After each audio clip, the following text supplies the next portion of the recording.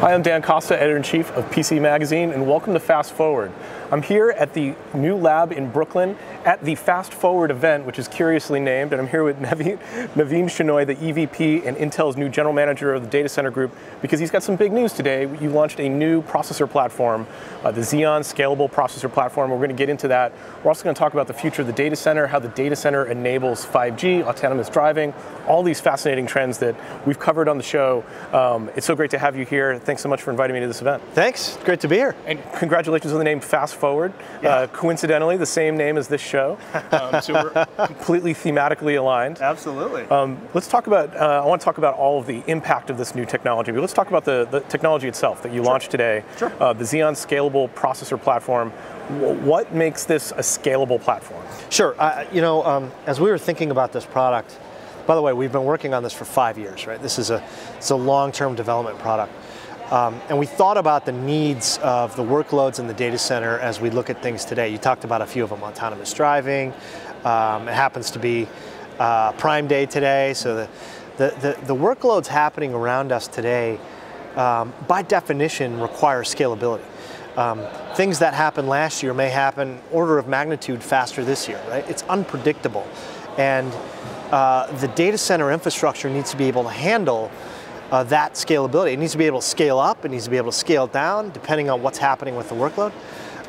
And so the dynamism, the dynamic nature of the way the technology world operates today, the way that workloads are developing, thought us to think about, okay, well, first of all, how do we design this thing for scalability?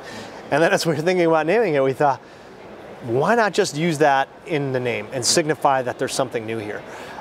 This product is, the Xeon Scalable processor is the biggest advancement we've made in the data center in a decade. We don't take that lightly, right? A product like this comes along maybe once or twice in your career if you're lucky. I'm lucky enough to and privileged enough to have been able to launch it today. So when you talk about making it scalable, it's really a system that's designed specifically for the data center.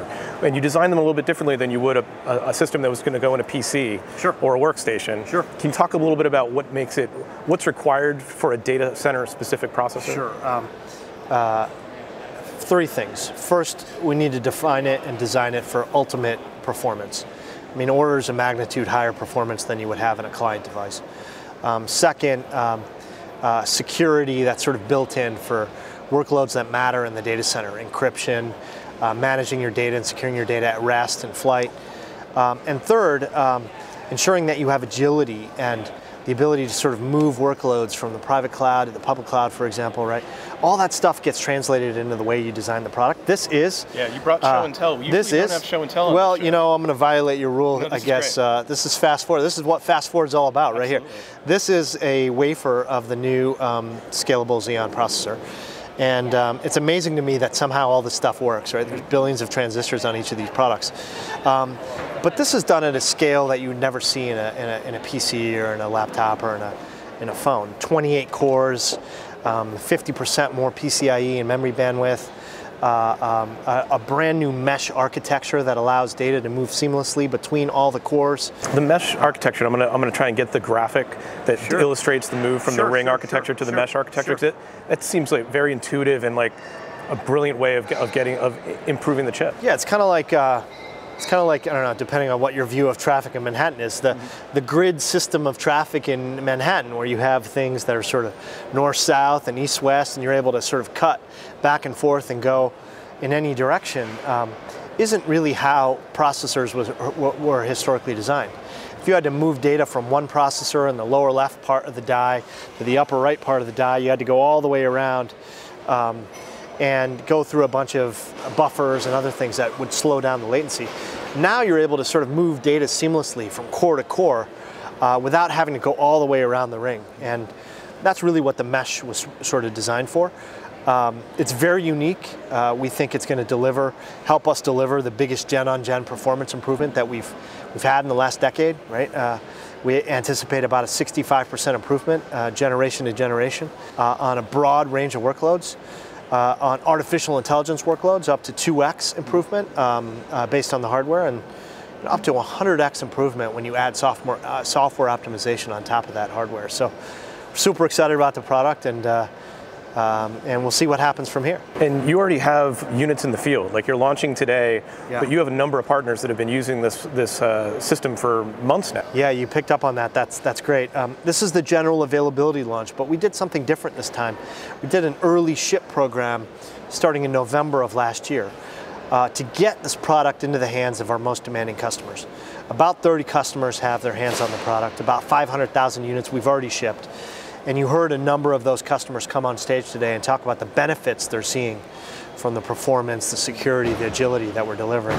Companies like AT&T, companies like Google, companies like Amazon Web Services, healthcare companies like Montefiore. Yeah, their examples are fascinating. Yeah, I mean, like a totally different approach to healthcare. Yeah, the ability to sort of predict what's going to happen to somebody through looking at their genomic data, looking at their pattern of health, looking at their pattern of doctor visits, looking at their health history, looking at their family's history, right? Combining all that stuff, using data analytics to sort of say, hey, listen, 5 years from now, your probability of getting such and such is X, and therefore you might want to consider the following lifestyle changes. That's really the future of healthcare. And so anyway, it's great to have those enterprise companies using this technology. I got to tell you, there's an insatiable appetite to get these products into the hands of customers earlier and earlier. And that requires a new way of thinking in terms of the way we develop and launch products. Yeah, it seems like, and I keep hearing this described as there's an infinite desire for compute. Like there's just no maximum, there's no cap, we just need more. And we need more for these cutting edge applications. And it's across multiple industries. You know, one of the things I talked about today is a lot of pundits in the industry talk about the flood of data that we're seeing generated by all the sensors out there, and the move to video and higher definition video and virtual reality and augmented, all that stuff is generating lots of data, right? But I think what's more interesting is that we're literally nowhere in terms of actually doing something with all that data, processing it, analyzing it. Probably our estimate is that less than 1% of the data generated on a daily, weekly, monthly, yearly basis is actually being used. And so as that data becomes to be analyzed and used, that's just going to drive the demand for more processing capability. And that's why we have such an insatiable appetite, because we're really we're just scratching the surface of what we could do with all that data. It seems like that's the next big challenge, is that we can capture the data, we can store the data, and we're just now starting to be able to make sense of that data. That's right. But that's where we need this infinite compute stack. That's right. So it's good. Online. It's good for us. It's good for our customers. It's good for many others in the industry, and so we're excited about what the future holds. Very cool. I've got some standard questions I ask all of our guests. I know you're pressed for time. What technology trend concerns you the most going forward? Is there anything that keeps you up at night that you worry about? I think there is a need to think about the societal impact of artificial intelligence, to think about what does it mean for jobs, what does it mean for retraining, so that people have the skills so that they can continue to be employed. While I worry about that, I'm also optimistic that we as a society will figure those things out, just like we have in previous technology deflections. I'm also optimistic about artificial intelligence. We talked about the healthcare one. I talked about farming and how, to feed the population on Earth, farmers need to find another 50% increase in production of food. There's no more farmland. In fact, there's probably less farmland over time. So how do we increase farm production by 50% with less farmland? Those problems are only going to be solved through the application of technology. Yeah, it seems like there are a number of problems that we have to deal with today. We've always been able to innovate our way out or around those problems, and AI seems like a fundamental technology to help us do that. Yeah. In terms of the optimism, you mentioned you're optimistic about AI. Is there anything that you are more optimistic about that gives you more hope in the technology sector? I think we are at the verge of solving some of the greatest problems in human history. And all of that will be solved through some application of technology, whether that be the healthcare related issues, finding a cure to cancer. I mean, that will happen, hopefully in our lifetime. And that will happen through the application of technology. Autonomous driving, I mean, it's amazing to me how much car infrastructure is deployed and how little it's utilized, right? 4% of cars in the world are actually utilized.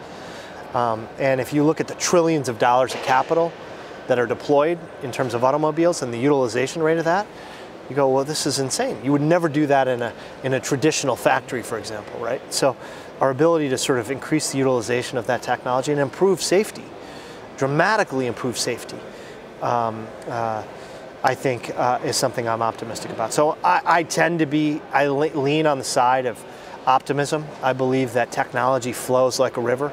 It's never going to stop. And it's up to us in the industry to go figure out how to take advantage of it. Is there a single device that you wear, that you carry, that you use every day, or an app that's really transformed your life? Yeah, I'm not going to say the phone because you told me not to. Everyone else says that, right? I'll tell you, I just had 30 people from my family at my house, all staying in different rooms, and the one thing that was a saving grace for us was the Sonos system I have in the house, because everyone wanted to hear something different, and I got tired of hearing Hamilton play over and over and over again. So I was able to play different music in my room, and my family was able to play other things in other rooms. So Sonos saved me, I would say. So that's one that comes to mind. Yeah, it's great, and you've got access to your entire library, and just in my lifetime, we've gone from scarcity in music to being able to listen to any song ever recorded with just by asking for it. My niece wanted to hear Fireball over and over and over again, and I refused to buy it, but we could find it online for free, so it was great. It's pretty great. Good to meet you. I know you don't have too much time. I want to thank you so much for joining us on Fast Forward today. That is our show for today. It's a quick one, but we'll be back next week with a brand new show. Remember, you can get this show on Apple Podcasts. You can get it on Google Play. You can get it anywhere fine podcasts are given away for free. Thanks for joining us, and thanks so much for doing this. Thanks for having me. Take care. See you.